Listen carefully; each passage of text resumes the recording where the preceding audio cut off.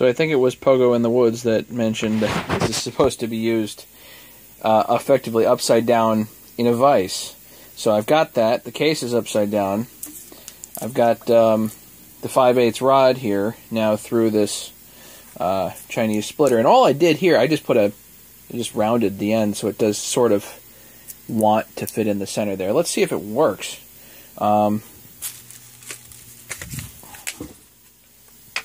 Let's do it with the impact. Easy.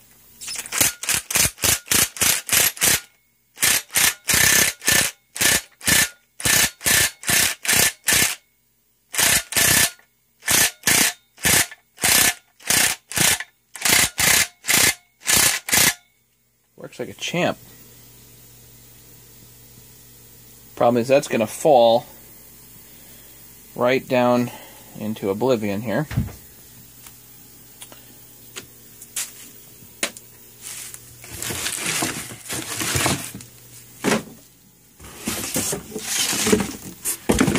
Put a box here, that way it can fall into that if need be.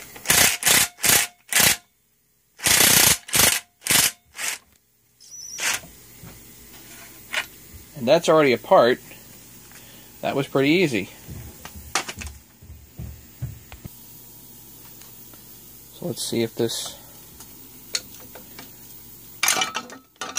comes right apart. Look at that. Okay. Dump that in there. Well, that was easy. Okay. Let's see if I can do the other half. So this happens to be a 272 XP. I've never taken one of these apart before. This is the first try. So that was pretty easy. I got it set up here. Let's see if we can hit this again. Grab the impact.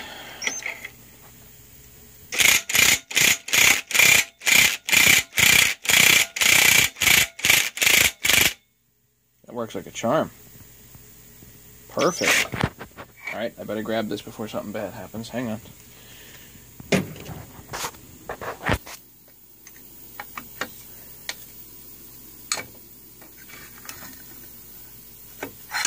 Nice.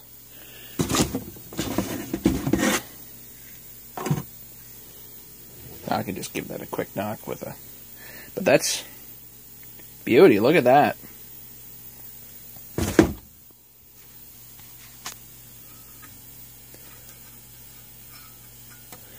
Oh, wow. I didn't machine that tip on. Apparently, the crank is harder than the all thread here. So it's kind of making its own tip. Well, that's interesting. Well, whatever. I mean, it works. Good enough. So, maybe get a foot-long piece of all thread is just fine for this. And if you wear that a little bit, so what? How many thousands of cases are you going to do with that? Plenty. Okay. Cool. So it does work. Just wanted to show everybody. Thanks for watching. Don't forget to subscribe.